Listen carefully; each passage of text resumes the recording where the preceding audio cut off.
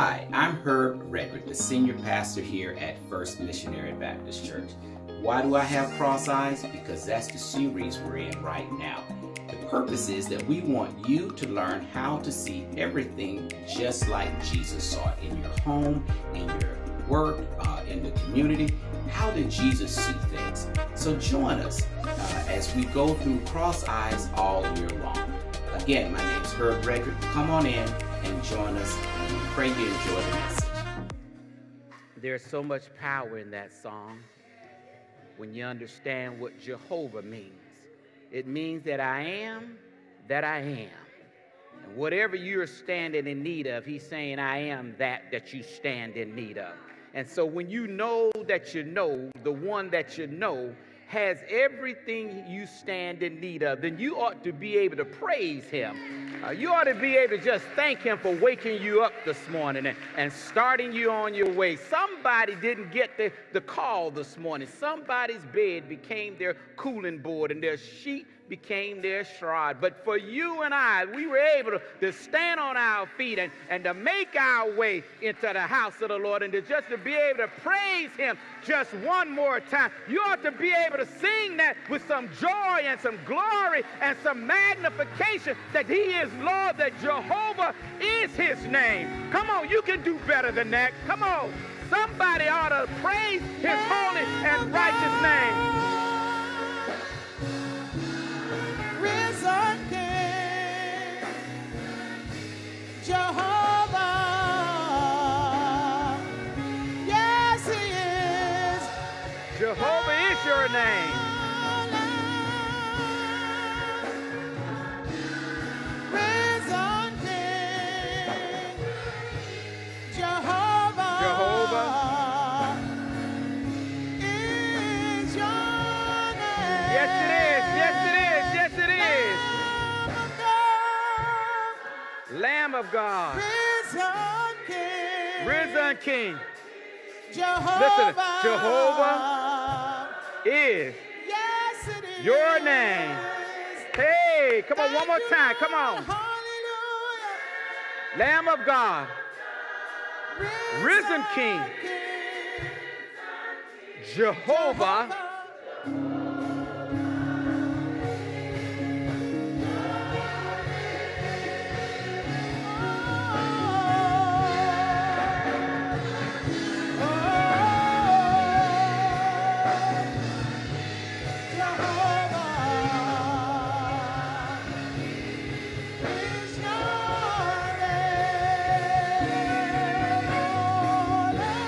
Lamb of God, risen King, Oh, Jehovah is amen.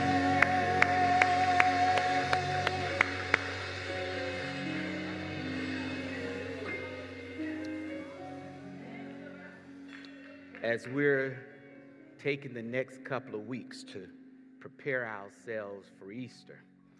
Easter is the greatest day in human history. And believe it or not, many people who don't usually make their way to church will be looking for a place to worship. It may be a friend, it may be a family member, it may be a coworker, it may be even a neighbor. In fact, statistics show that only 2 out of 10 people actually attend worship. So all of us know some people who aren't worshiping. And right now, they're beginning to wonder, where are they going to spend their Easter weekend and where might they go? And in fact, Easter weekend is the highest attendance in any church day in church history. And that's not by accident, that's not by coincidence, it's by divine providence. There are people who are still looking for help and hope through God's word and through his people. And they're looking for a place where they can get connected to Christ and his community. And so I want to challenge us over the next couple of weeks as you're out and about to be able to give people a message of hope that there is a place where they can come and worship him in spirit and in truth. And I know I can hear some of you right now say, well, Pastor, you don't know my friends. You don't know them. You don't know what they do on the weekends, and you don't know where they go, and you don't know how they talk. No, but I do know that everybody's looking for joy and peace. Now, we might be looking for it in all the wrong places, but that's what we're in search of and we're in lieu of. And we may think it may come through money. We may think it may come through drugs. We may think it may come through sex. We may think it may come through power. We may think it may come through our career, but we're searching for it. And so on that day, I want to challenge you that you will reach out and just tell someone that I know a place where you can get a message of hope. In fact, I want to talk to you and I want to give you a message of hope today that is universal in all of its understanding. And so if you would, open your Bibles with me to the book of John, the 19th chapter. And while you're finding that, for those of you who are tech savvy, if you don't have your paperbacks or your hardbacks or your leatherbacks, then maybe you've got your electronic devices. And I want to encourage you to go out there and pull down the app, YouVersion. It's got great devotionals on it. It's got different translations, and you can do group studies. You can even follow one another on that. It's a free app, and it's really a powerful app, so you can do that as well. And for my tech-savvy and social media buffs, I want to encourage you to follow me on Twitter. My handle is @HerbRedrick, and we keep the message going all week long. And, you know, we already like you, so if you have a Facebook account, why don't you go out to our website and click our Facebook and like us out there. Now, to that end, as I've been talking about this being the greatest day in human history, I need all of our men, anyone that's 18 years and older, to stand up. And go ahead, stand up. Yeah. And then I want to show you how much power you got. I know most of you got a smartphone now. I want you to just raise your smartphone. Just raise it up in your hands. Yeah, raise it up high. Don't be afraid. I know you got one. Yeah. I said high, above your head. Yeah, yes indeed. Now say, this is my phone. All right, see, and I've got power. You've got power right here in your phone. Now, I just said, keep it up. Yeah, if y'all haven't been exercising, you're going to be in trouble. All right? Now, notice I said that there are thousands and millions and hundreds and thousands of people whose lives are hurting, and they're looking for a place where they can come and worship God in spirit and in truth. And we want to create that environment here. We want to create an environment where people can come and have a great experience, that they might have a God experience. And in having that God experience, they can get connected with Christ and his community. And we could possibly see lives radically changed by Christ, for Christ, both locally and globally. And you can make that happen just with this device you got in your hand. And here's what I want to challenge you to do. Right now, take that device and turn to it. Turn to it. Look at it. Now take it off lock. Yeah. Now move on over there to your text page, or all of you got text. Move right on over there. I'm going to show you how much power you got. And right now, I want you to text the keyword man up to 555-888 right now, because you got the power. And all we're asking you for is 2 to 4 hours, one weekend out of the year, that you can help change the world. Right now, 555-888, the key word is man up. Man up right now. Right now. You're making an eternal difference. You can't spend a better 2 to 4 hours. And I'm getting ready to give you a message of hope that you can go out and give the rest of the world, because we're living in a place where people are dying daily without knowing Christ. Amen. You may be seated. You may be seated. Now, you know I got all that on video, so I'm going to be looking for you. 2 to 4 hours. That's all we're asking. Now, I want you to open the, what I say, the book of John, chapter 19. Now, the book of John is the fourth book in the New Testament. And the easy way to remember that is John. John has got 4 letters, 4 books. I mean, it's the fourth book in the New Testament. We're going to go to chapter 19. And let's look at verses 19 through 22. And I'll come from the NIV. And notice what it says here. It says, Pilate had a notice prepared and fastened to the cross. many of the Jews, fastened to the cross, it read, Jesus of Nazareth, King of the Jews. Many of the Jews read this sign for the place of Jesus, for the place where Jesus was crucified was near the city. And the sign was written in Aramaic, Latin, and Greek. The chief priests of the Jews protested to Pilate, "Do not write King of the Jews, but that he claimed to be King of the Jews."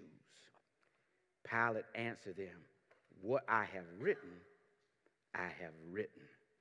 Notice now, this message here, to understand this, you really got to set the stage and set the scene. You don't need to read any of that other stuff. I mean, if you just read the Bible with a vivid imagination and just imagine this, people will go to any length to try to divert the message or the messenger of God.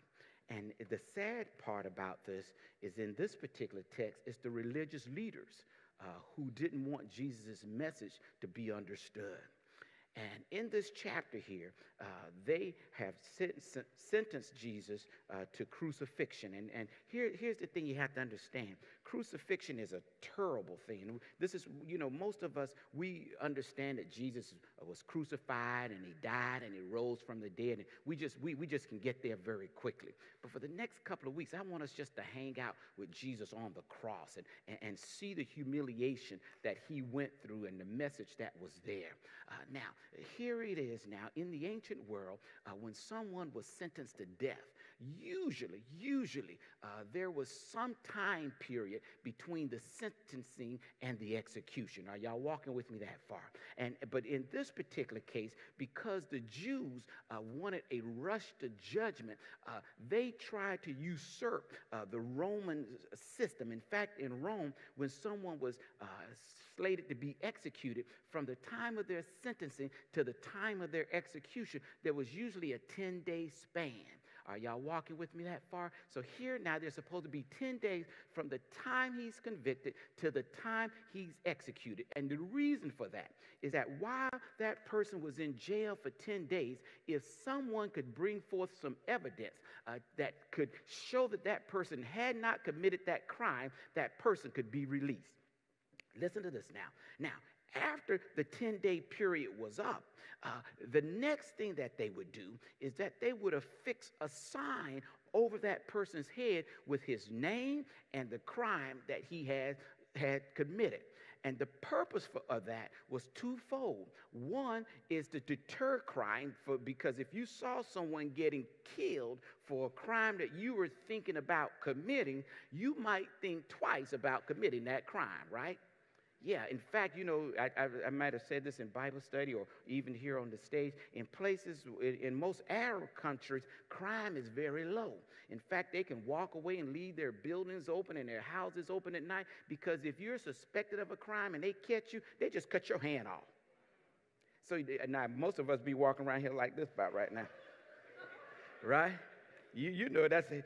No, man, I ain't stealing no more. I ain't got but one hand left, Yeah, be walking, like this. But here now, they would have this 10-day period, and so the next thing was to put this sign either around the criminal's neck, or they would have the officer hold it in front of them, or they would affix it to the cross as they parade them around the streets. And so as they're going through the streets, people there are able to see the sign, and they're able to see the crime, and if they know of any reason that person shouldn't be crucified, they're to speak up then so that the execution will stop, and they would take him back, and they would retry that person, and if it was found to be free, he would be released. Now, here's the thing. When you look at the life of Jesus here, the Jews had gone to Pilate just that night before, and they had taken him from kangaroo court to kangaroo court. They had bared false witnesses, and they had done all of these things overnight. And they went early that morning, and they went to Pilate, wouldn't even go into his house or into his chamber chambers because they didn't want to defile themselves. Now, watch how hypocritical these individuals were, because they had Passover to go to that night, and so they didn't want to become unclean. So here they are now. We need to get this deed done, this dirty deed done, before we go to church. Are y'all? Come on now. This is what had to happen. And so here he is now. Here he is. They had gone to Pilate, and they had convinced Pilate that Jesus had said that he was a king. And now you need to read chapter 18 for some of this. And Jesus had this one-on-one conversation with Pilate, and Pilate asked him if he was a king, and Jesus asked him, well, where'd you get that information? And then Pilate said, well, am I a Jew? And then he says, well, are you a king? And Jesus says, it is as you have said. And he says, but my kingdom is not of this world. And so Pilate couldn't really find anything wrong with him, but the Jews kept saying that if you don't crucify him, we're going to tell Caesar that you are friends of a criminal. And so here's Pilate now. He's in a predicament to save his own skin. He now has to come up with a scheme. And so now he says, I know what, I'll give them a choice between Barabbas and Jesus. Y'all seen it here. Barabbas. Well, see, here's the thing. It was the day of Barabbas' execution. He's a criminal. His 10 days are up. Are y'all watching this now? And so since his 10 days are up, Pilate knows that he's got a choice. They can either choose Barabbas, whose 10 days are up, and he said, I can crucify him if you're just looking for a crucifixion, or we can take Jesus. And by their taking Jesus, what he is doing is substituting Jesus's time for Pilate's time. And so in other words, Barabbas, because Barabbas has already done his 10 days, they could now speed up the execution. Are y'all walking with me that far? So here's the stage now. So here Jesus now is on the cross. And so he's been crucified. And notice now what it says. So here we are at our lesson text. It says, and Pilate had a notice, listen to it, prepared and fastened on the cross. And he had it to read that Jesus of Nazareth, the King of the Jews. Now, this message that he had written wasn't even a message that would of a crime. It wasn't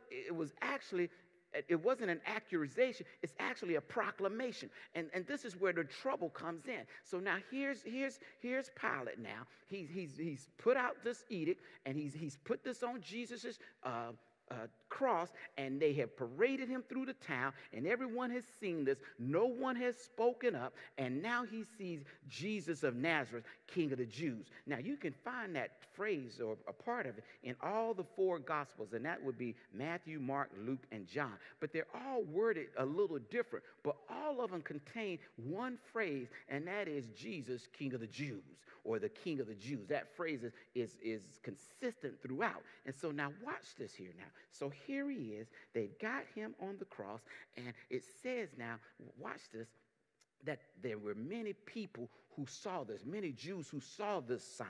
Now, life hasn't changed much, but we're some sad and sadistic people. We like seeing people in pain and punished and things of that nature. You know, in fact, we even laugh at some of it sometimes.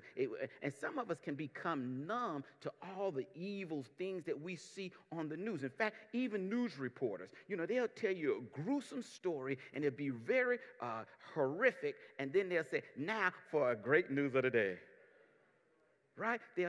And so we become numb to it. But in that day, it was a sport. And so people would go out and watch the executions. But now I want you to just take a look at the sign here. It says, Jesus of Nazareth, King of the Jews. This was a powerful phrase. And it was written in 3 languages. And I'm going to talk about that in a minute. But let's just talk about what that phrase meant and why it would cause so much trouble and why it's a message of hope. So if you want to go out and tell someone, I can tell you why you need to go to church. And you say, why? Because Jesus of Nazareth is King of the Jews. I know you're not going to do that, but let me just help you anyway. But so, right. So the name Jesus, It means Savior. In fact, I believe it's in Matthew, the first chapter, verse 21, 22, 23, somewhere in there where the angel told Joseph to give the baby this name when he told Joseph to take Mary as his wife. And he's saying here now, take her as your wife and give him this name, Jesus. And I'm going to talk about this later, but Jesus is a Greek name. But in the Hebrew, that name would have been Jehoshua, which some of us would say Joshua. And the word means Jehovah saves, just what we were talking about. Means Jehovah delivers you, means Jehovah takes you away from those things that could take you down. And so what Pilate is saying is that your Savior, this man that I'm crucified, he is Jehovah saves. Now look what it says next. Jesus of Nazareth. Now that may not seem like a whole lot to us, but in the ancient world, you were known by your name and your city. And because they didn't want to confuse him with Jesus of Concord or Jesus of Charlotte or Jesus of Kannapolis, because we do. You see, Jesus was a common name. It wasn't like it was some very special name at that time, because the Hebrews would have named their sons Joshua or Jehoshua. And so being of Nazareth, though, helped fulfill prophecy. Now, the word Nazareth is not found in the Old Testament, but the place of Nazareth, or the type of place that Jesus would come from, meaning a lowly place, one who didn't have any kind of historical importance, a nobody. Nazareth would have been a place of a nobody. And so when you read like the book of Isaiah, it talks about that he came from this despised place, and he didn't come from a place that people would recognize. When people are prominent, we like to make where they're from prominent. I'm from Charlotte. I'm from Chicago. I'm from Washington, D.C. I'm from New York. Where are my New Yorkers in here? Yeah. Here's one. I'm from Jersey. You ever, you notice they don't ever say New Jersey, do they? I'm from Jersey. Yeah. Yeah. Is that not right? Yeah. So they make it sound all important. But how many folks say, I'm from Concord? No, you don't say that. We don't say that, do we? We say, I'm from Charlotte, a little place outside of Charlotte. Or, right? I met this guy, I forgot where it was from, so he says, Raleigh. I say, okay, I got that, right? I mean, it's some small place, and I hadn't heard of it. But that's how people are. And so Pilate wanted them to understand specifically that this was the person that they've been dealing with all of these last 3 years. And then he goes on and he says, King of the Jews. Now, this really had to rivet right through them, because to say that he's king of the Jews is saying something, because one thing, there was supposed to already be a king, and that would have been Herod. And so if he's saying that, wait a minute, Herod's not king, if he's king of the Jews, he is the king of the Jews. And I think that's how it reads in most of your Bibles, the king of the Jews, meaning that he's the one that God had sent into the world to save the world. Are y'all walking with me here now? And so what he's saying is that this is a message of hope, that this is the one that the scriptures had proclaimed that would come, and that he would save the entire world. So this kingdom that the Jews were concerned about, Jesus had already told Pilate that his kingdom was not of this world. Why? Because most of our problems end with the government. Most of our problems are with ourselves, or the forces that are outside of us, with sickness, disease, with rape, with murder, with incest, with all of those kind of horrific crimes. And who is the king of those, or the prince of those things? It is Satan. And so Jesus came first to break the powers of another world, of the world of darkness, of rulers and authorities and powers in dark places. And that's what most of us need, that message of hope. We know that there's got to be somebody that can come deliver me from this depression, from these drugs, from these bad relationships. There's got to be someone that can deliver my body from pain and sickness. There's got to be someone that can help my mind, that can give me a peace which surpasses all understanding. and there's got to be someone who can help me work through all of my problems and my concerns. There's got to be a message of hope. And he's saying here that Jesus' kingdom, here's your first cross-eyed perspective, that Jesus' kingdom surpasses all the kingdoms of the world. That Jesus has a kingdom that far passes Caesar and far passes Egypt and any other world power. To know he's the king of the Jews. But notice now, notice, it said that many of the Jews saw this sign and read this sign, and because where he was crucified was near the city, and the city they're talking about is Jerusalem, and because of crucifixions, they were mostly done on the outskirts of the city, and they were done for several reasons that way, so that people coming in the city, if they had bad intentions on their mind, they would know right as they were coming in, well, you know, if you come in here, bro, this could be you next week. Are you walking? Just think if they're outside the city, you're coming out by the racetrack.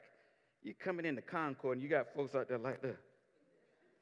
Birds eating out their eyes and skulls and stuff. And you were coming in town thinking about you going to hurt somebody. You might say, well, you know what, bro, it ain't worth all that. Let's just go on back. Come on now, right? You would change your mind. You would change your mind. And so this is one of the reasons it was on the outskirts. And by being out there, though, people would come out there not only to see the people suffer, but if it was someone who had done you wrong, you want to make certain that they're dead. Or the other reason they would come was to hurl insults to them. And they even did that to Jesus. If you can save yourself, you save others. Why don't you come on down from that cross? Ha, ha, ha, ha, ha. Here's a man dying. And all we could do is mock him. And so they were out there, and notice what it says. It says it was written in 3 languages. What was the significance of this? Well, the Roman Empire was a trilingual kind of community. It had different languages for different reasons, and to write it in Aramaic and Latin and Greek, this was a profound significance here. And this is why it's a message of hope for the entire world. Look at this now. If it was written in Aramaic, that was the native tongue of the Hebrews. Some of your Bibles might even say it was written in Hebrew. And so they would have understood it in their vernacular. So when people would come by, you know, here again, if you saw a sign and you were, like, say you go to Mexico or you go to Walmart, you see signs that are written in different languages, right? You don't know what it says. If it doesn't have restroom on over the top of it, you might think that's where the fruit section is and go in there and, right? Yeah, if you don't understand that language. And so here it is. He's got the different languages there. And so it's in Hebrew. And so the language of Hebrew represents moral law and the love of God and the law of God. And it was the people's language for the Jews. And so the Jews would have understood what the message was. But then when they wrote it in Latin, that was the language of the Roman government. And so if you were a Roman citizen, you spoke Latin. You didn't speak Hebrew. So if it was just in Hebrew, you wouldn't know what the sign said. And for the Latin, it represented the law of government, civil government, and law. And so what he's saying here now, that this Jesus is King of Kings over the God's law and God's love. He's also King of Kings over civil law and civil government. Sometimes we don't think we as Christians ought to get in the political arena, but the opposite is true. We ought to be salt and light everywhere we go, because we need to be able to speak what? Power to evil. And so here he is. He's saying here that he's king over that as well. And then the last language was Greek.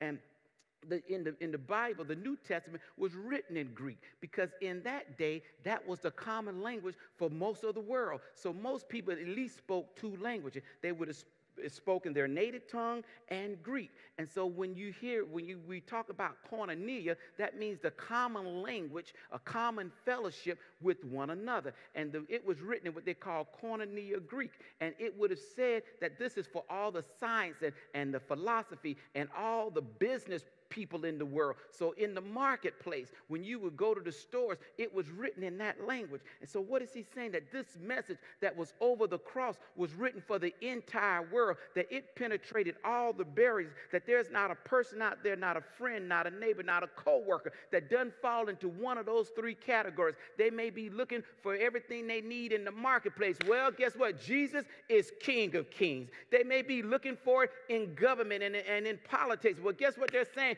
That Jesus is Alpha and Omega. They may be looking at it in other religions, and they're falling down to false gods. And he said, no, that he is the King of the Jews, and that he is the beginning and the end. He is Lord of lords and King of kings. This is the message that you can go out and you can take people. So let me give you your second cross-eyed perspective there. So the second thing that you have to understand is that the cross penetrates, all right, all cultural barriers.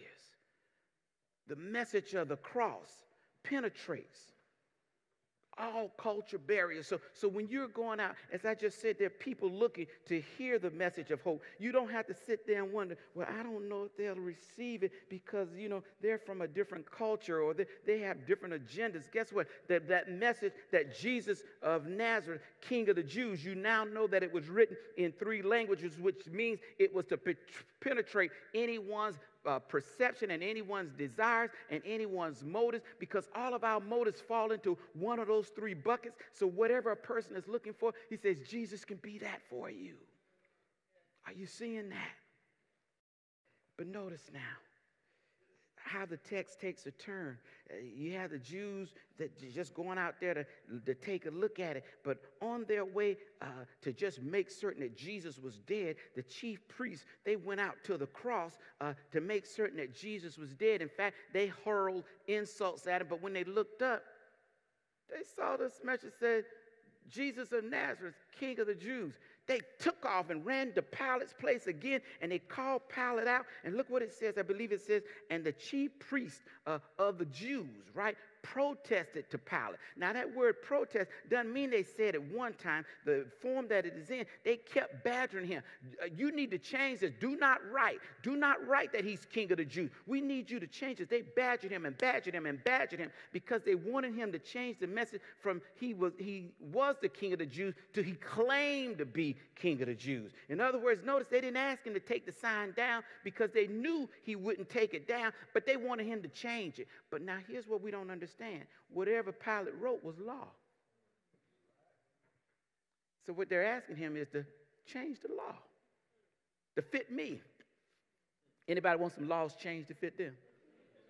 Come on now, let's tell the truth. Yeah. If you could go in there and write a law, you'll write one to fit your situation and your circumstance, to fit you. And so, but here's a man that was weak, had no spine just hours ago when he allowed Jesus to be crucified. Notice what it says next. It says, Pilate answered, what I have written, I have written. In other words, he's saying, what law I have put down, and nobody can change it, and I'm not changing it for you or for anyone. Isn't it just amazing how some things we're firm on and other things we're weak on? We're firm on the things that are unimportant, and we're weak on the things that are important. Here, when Jesus' life was in the balance, he had no backbone, and here they're over here fussing over what's written on a sign, and they were willing to leave the sign the way it was and fuss over a sign. Now,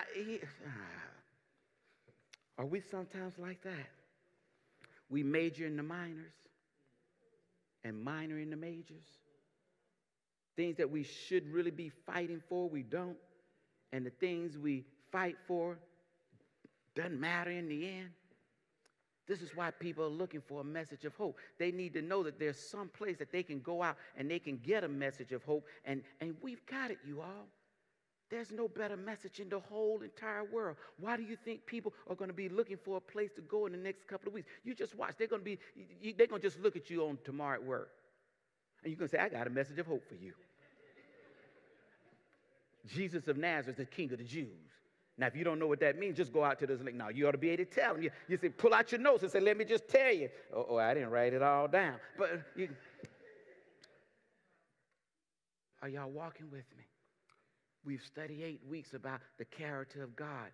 We can see him in his fullness right here, and with Jesus being on the cross. And that we need to spend some time there. That's why we've been asking you to make some sacrifices for him, because when you look at the sacrifice that he made for you and for me, what's 2 hours?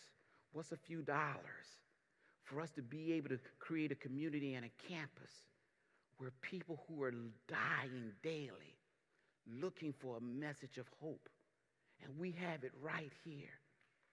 We have the only message that matters. The only message. The only message. And so we have to learn that we have to stand firm for the truth, even in difficult situations. We have to learn that we have to not have a weak backbone when it comes to standing for the truth, when it comes to sharing the truth. We have to be able to share it in love, but we should share it. So I want to encourage you over the next couple of weeks that you would be willing to give someone a message of hope, and that you would tell them that you know a place that they can come and celebrate the Lord, because it's our duty. Listen, it's our duty. Here's your last cross-eyed perspective. It's our duty to defend the truth, even under pressure. Even under pressure. That's our responsibility. Even Pilate defended truth when he didn't even know what it was. The message he wrote was so truthful, he didn't understand the power of it. But the reason, you know why Pilate really rejected the Jews' request? Because he wanted to get back at them for putting him in a bad situation. They've made him look bad. He wanted to make them look bad. But you know, we studied for 8 weeks the providence of God and the power of God and the plan of God. It all works together for good. Do you see that? Here people were all fighting for their own personal agenda, and God used all of it for us to sit here today to be able to have a message of hope for the hopeless. So why don't you go out and tell someone this week that I know of a place? And so here's your challenge on your way out. Go ahead and let's stand on your feet. Our first impression team is going to give you just one card. I'm going to give you a bigger challenge, and I really want to encourage you all to follow me on Twitter, because I'm going to be putting some messages, some video messages out there this week. But just take this one card and give it to one person. Just one person. Just one person. That you have a burning heart for, that you know that they aren't where they need to be, but they're looking. Because here's what I want you to remember. If you don't remember anything else about the message today, here's your bottom line. Regardless of who you run into, the message of the cross is a universal message for our universal needs. It's a universal message for our universal needs. So whatever it is someone needs, you don't have to feel that you're inadequate. You don't have to feel that you got to have all the answers. What you can say with confidence, with assurance, that Jesus is the answer. I don't know how he's going to work it out for you. That's what you can tell him. I don't know how. But you can just tell him what he's done for you. You can just tell him how he has spared you. I know some of us in here are going through some things right now. You say, well, Pastor, I haven't been spared yet. Yes, you have. Because if you're in Christ, y'all remember on last week, if you're in Christ, you got access to everything that God has. And whether he delivers you on this side, all he may want you to do right now is to walk by faith. You can say, I don't know how my situation is going to turn out, but I do know that he will deliver me, whether on this side or the other side, that I've got a place where the wicked will cease from trouble. And I got a place Where the weary can be at rest, I got a place. Where there be no more sickness, I got a place. Where there be no more dying, I got a place. Where he's going to wipe away. I know some of you are crying over circumstances and situations in your life, but Jesus said, God said that I'm going to wipe away every tear. Every tear that you got, every pain that you got, every suffering that you're going through, everything that you've been dealing with, that you, even though you may not be delivered on this side, there is a place. And sometimes that's all that you have to hold on to. But you know what? The people in the world that don't have Christ, they don't have that to hold on to. They don't have an eternal state of joy and peace and love to hold on to. All they have is what they have. But we've got a message of hope for the hopeless. We can connect them to Christ and his community. And their lives can be radically changed. Their souls can be radically changed by Christ, for Christ. You've got the power to do that just with that card. Just by handing it to someone. And when you hand it to him, just go ahead and say, Lord, I give this to them in faith. I give it to them in faith. Pray who you want to have this card and give it to them and know that there's a message of hope for them. A message of hope. Jesus is the answer. Bow your heads with me. Now, I hope you enjoyed the message today. And just as we promised you earlier, I hope that it was allowed you to get connected to Christ and his community, where you can be radically changed for Christ, by Christ. Now, we would like for you to stay in touch with us, so please follow the web address on the bottom of the screen here. Go out to our website so you can connect more with us. Also, you can subscribe to our YouTube channel. And if you like what we're doing at First, support us financially. And you can also do that by hitting our giving link. We thank you so very much. And again, I'm Herb Redrick, Senior Pastor at First Missionary Baptist Church. When you're in the area, stop by and see us. Bye-bye.